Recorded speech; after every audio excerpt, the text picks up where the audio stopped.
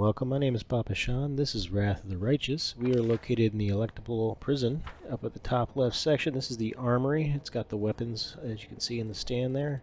And to solve this puzzle, you're going to hit the hex, which is the top left, the 6 points, circle. Then we're going to go to the pentagon of 5 points, and then square. That'll open a little chest on the left here. Hopefully this has been helpful to you guys in your questing. If it has, like and subscribe. Until next time, happy questing.